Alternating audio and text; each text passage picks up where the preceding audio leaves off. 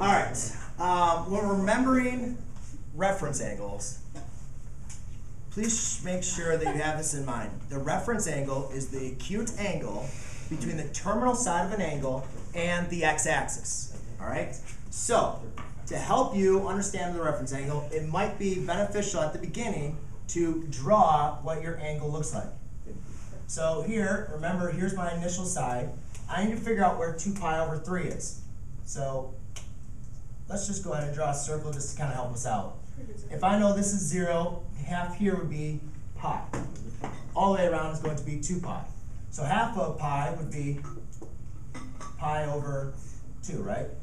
Well, they want us to use, they're looking at our, they're splitting our pi's into 3s. So what I'll do is I'll rewrite my pi in terms of thirds. So if this is pi 3 over 3, then this could be 2 pi, 1 pi.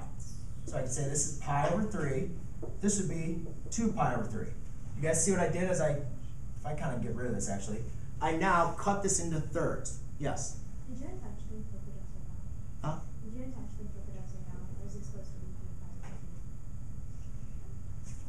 pi? It's 2 pi over 3, I thought the problem was. 31 is 6. You can't. I'm doing 41. So we have 2 pi over 3. So therefore, we know that here's my point. So I look at, here's my initial side, and remember, here's my terminal side. So the angle is right there. So remember, if I need to look at, well, what is going to be my reference angle? Reference angle is what we call theta right there. So this is in quadrant 2. If you remember your notes from last class period, I gave you a formula. When you have quadrant 2, your reference angle, you're going to take 180 or pi and subtract your reference, or you subtract your angle. So I'd have 2 pi over 3 equals, actually, well, it looks like this. Pi minus theta equals theta prime. Okay, so you take 180 minus your angle, this is when it's in quadrant 2, and you're going to get theta prime, which is your reference angle. So theta minus 2 pi over 3 equals theta prime.